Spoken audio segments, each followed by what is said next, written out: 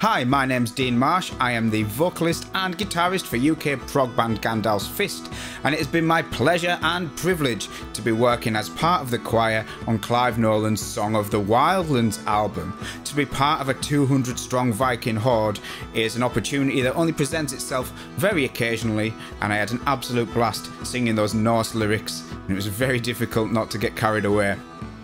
We all had a fantastic time taking part in this project, and I'm sure that comes across in the final album. I hope you have as much fun listening to it as I did taking part.